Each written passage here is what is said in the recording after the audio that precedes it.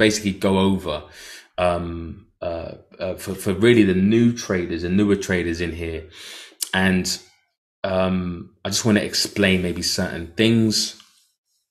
So general trading rules, and this doesn't matter whether you're trading supply and demand, daily supply and demand zones, whether you're trading stop hunts or whether you're trading capture pain relief, right? There are certain things that you must adhere to, or you should adhere to, right?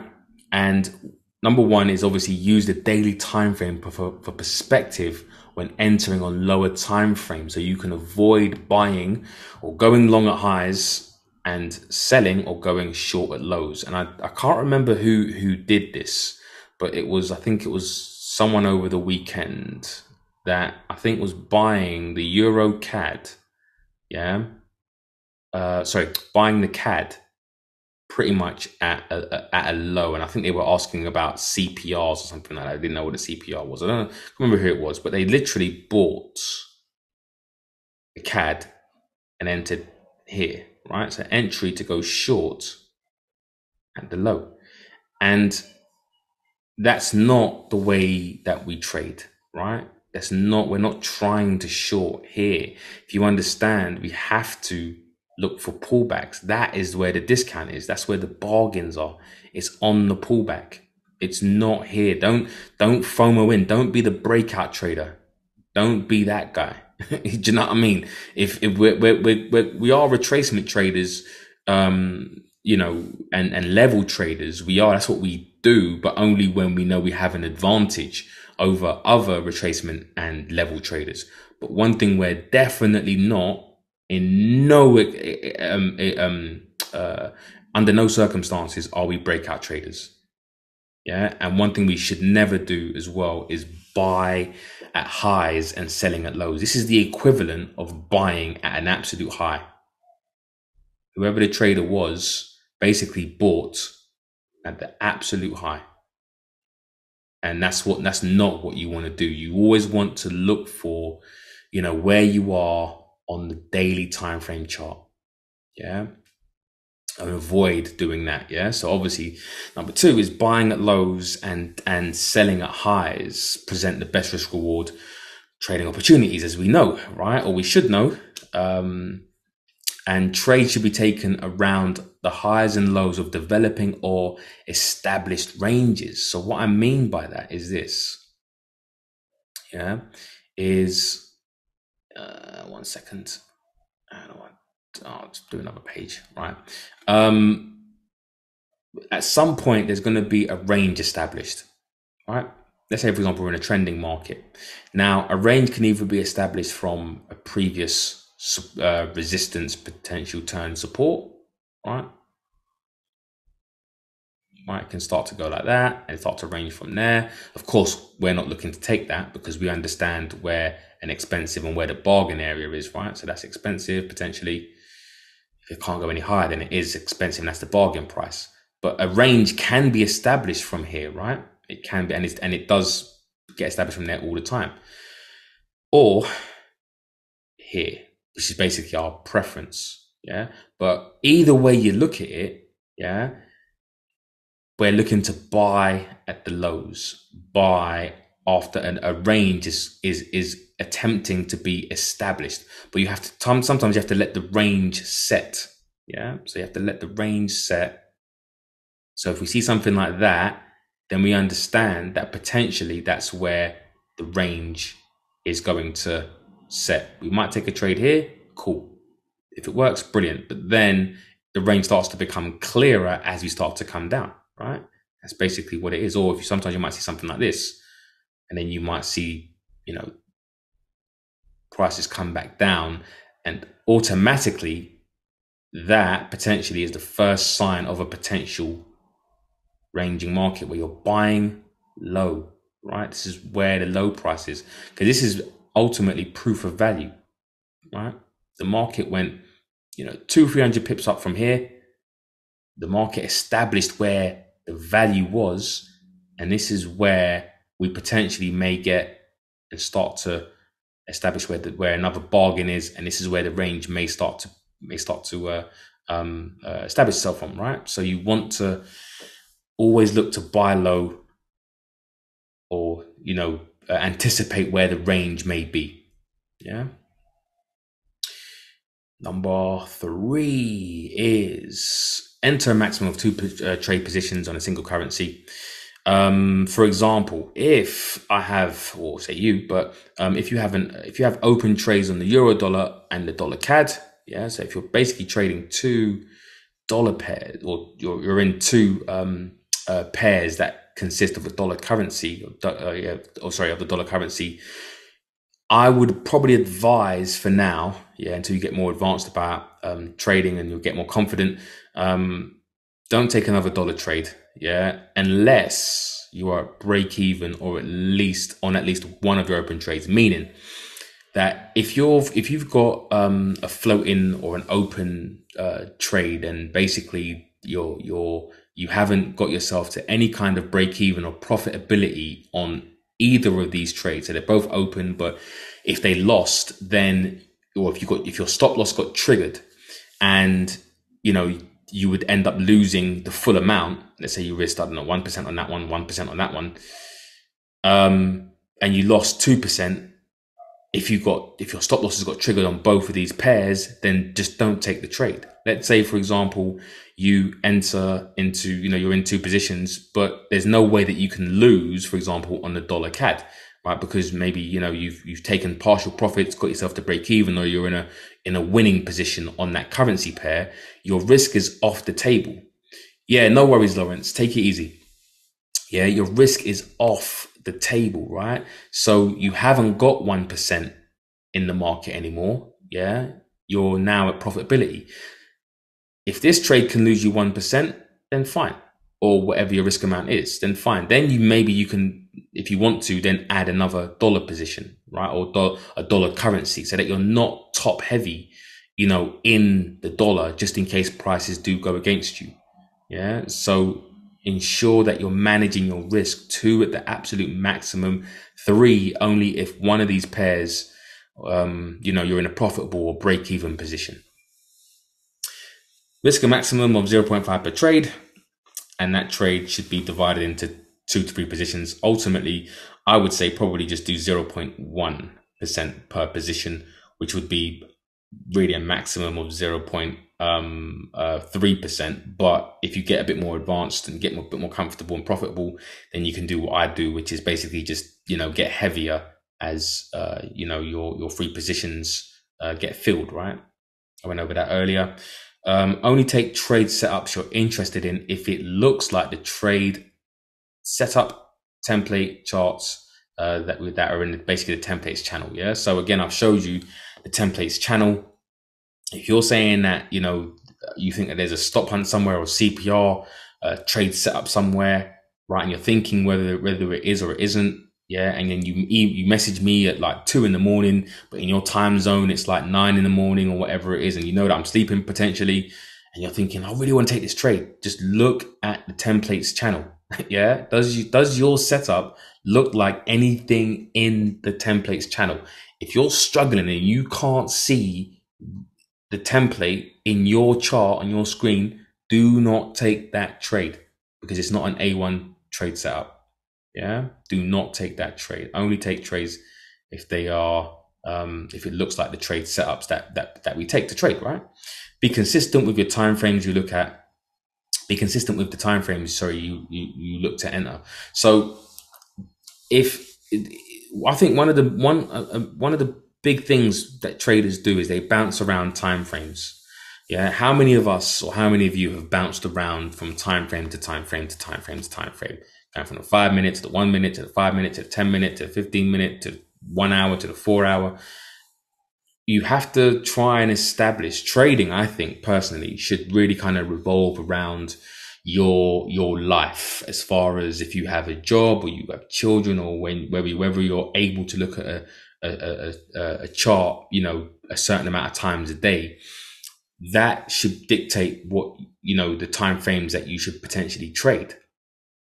There's no point in trying to look at the 15-minute chart if you can't, be around every 15 minutes to see what candlestick formation is, forming, to take a potential entry and have the time to take the actual trade entry, right? Because it takes time to trade a position, right? You've got to calculate your lot size, etc., depending on, you know, your brokers or what indicators you use, risk management tools you use. So it takes time, right? And what you don't want to be is flustered in a trade, you know what I mean, trying to do this, and then, you know, you've got, you know, 101 things to do. Do you know what I mean? It doesn't make any sense. So if you can if you can afford to take, you know, the 4-hour charts, or the 6-hour, or the 8-hour, or whatever it is, like, trade those time frames, be consistent. Don't start going down to time frames just because you can get a bit better risk reward. But remember that because you can get a better risk reward doesn't mean that the lower time frames are more reliable. Because ultimately, how much supply or demand do you want to see before you are confident in that trade? A 1-hour time frame just tells you that there was 1 hour's what 1 hour's worth of supply or demand was in that time frame, right? 4 hours is going to be more reliable than 1 hour. You know, a daily pin bar is not the same as a 5-minute pin bar.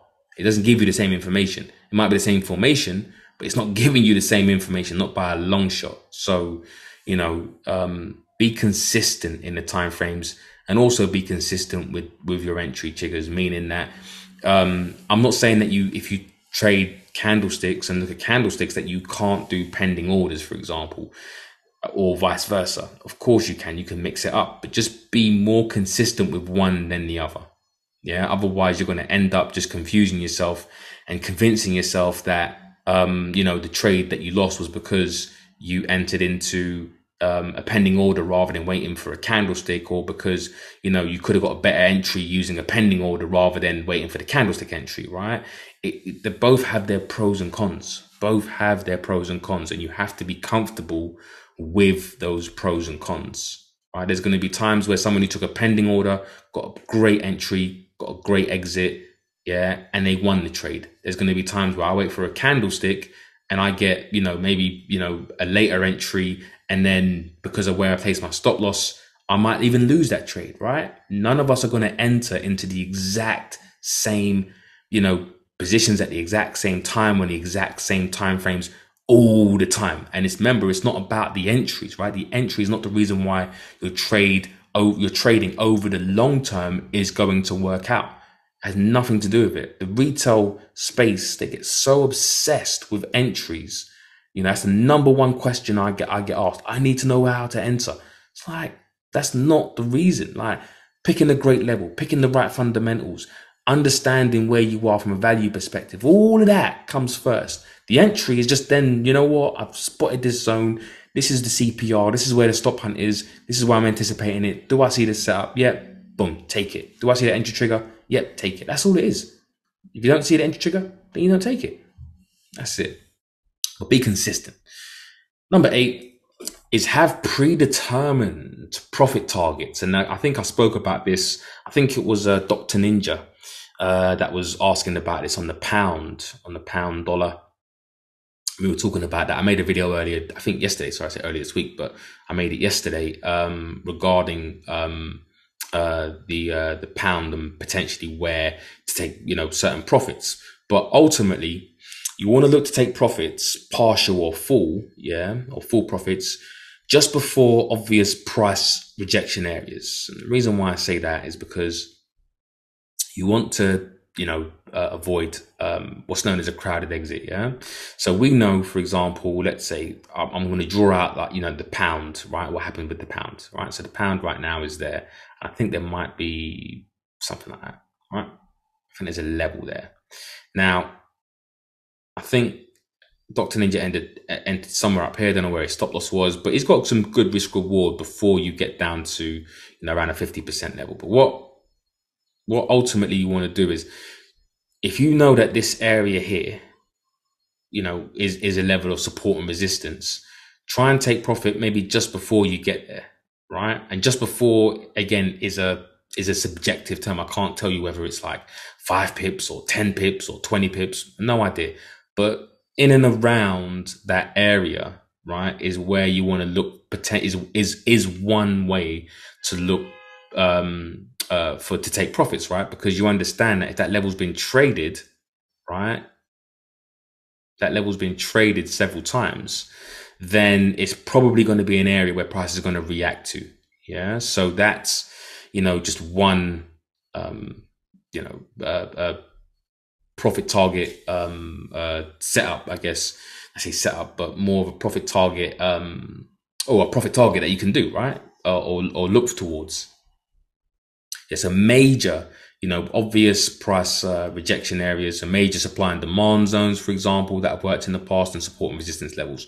Round numbers is a good one as well, in conjunction with, support and resistance or supply and demand zones, or what we use, which is our take profit tool, fib tool, which is again 50 or 80% of the range. Again, just understanding, if you watch that video, I kind of explain it, but 80% of the range, you really want to start to look potentially, because prices, there's going to be people trying to get out, right? Who nobody wants to, it will say nobody, but you might be left holding the bag if you've gone short here and then you're waiting for the absolute low. Prices may never reach that low.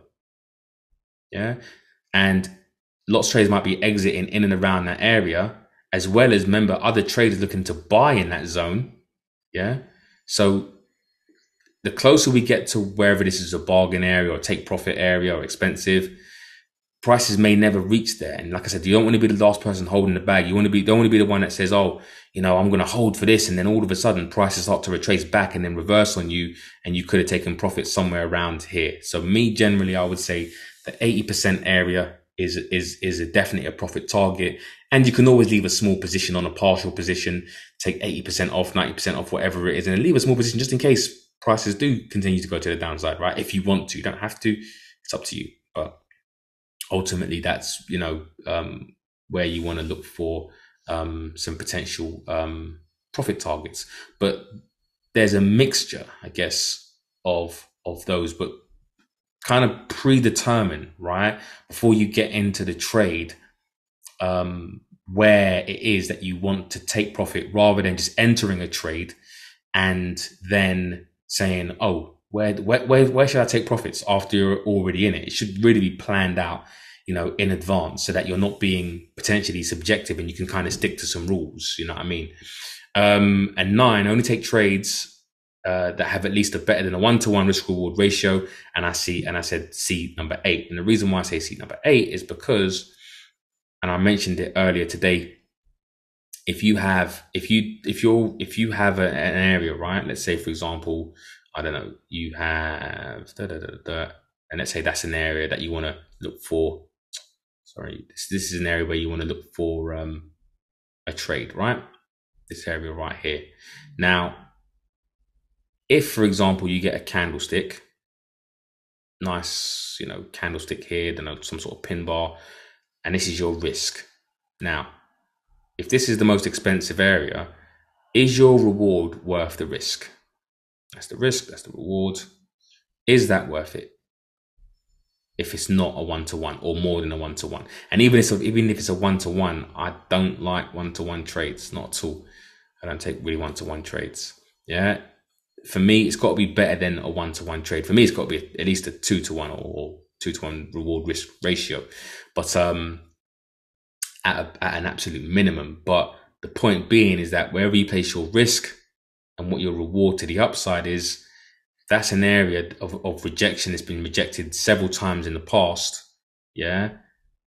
Chances are it may get rejected there. And even if it doesn't, cool. But the point is that you want to understand where traders are potentially taking profit, where, there's going to be lots of liquidity around here, and whether you've got lots of upside potential. And also as well, it goes back to number 1, because again, if this, for example, prices have been trending, you don't want to look for trades around expensive areas, because highs are expensive areas, right? You want to maybe wait for a bit more of a pullback down to better demand zone around there. And that will give you, for example, better. Oh, what happened there? Sorry, guys. Oh, there we go. Yeah, that might give you better risk reward, right? There's your risk. And then maybe that's your reward. Yeah. So again, it comes back to location and your risk reward and what you're willing to take. But again, you have to establish your profit targets first before you can even think about where your risk reward and measuring your risk reward. And finally, this is just, I guess, not necessarily a rule, but more of a I guess an understanding of how the pros and cons of placing your stop losses, or where to place your stop loss, right? So tight stop losses represent better risk reward potential, as we know, as to the allure of going down to 5-minute timeframes and getting, having 10 pip trades and potentially making 100 pip to the upside, right? But stops are more likely to be triggered, as we know, because of the nature of short-term time frames, the algos, etc. Right. Whereas wider stops, stop losses won't give you as good risk reward as tight stops, of course, but stops are less likely to be triggered in comparison to tight stops.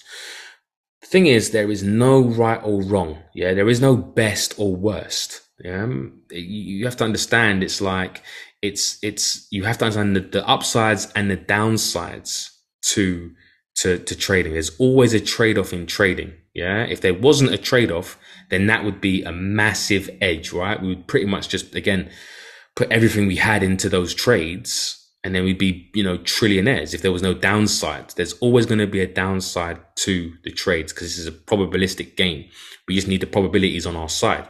But there's no right or wrong, only pros and cons when it comes to tight stop losses and, wider stop losses. I say this to traders that I don't mind having a 10, 15 pip stop, 20 pip stop, right? Some traders will say, well, I want a wider stop. Fine. I'm prepared to enter a trade multiple times. If I lose on the first trade and the second trade and the third trade, I understand the downside to having a tighter stop.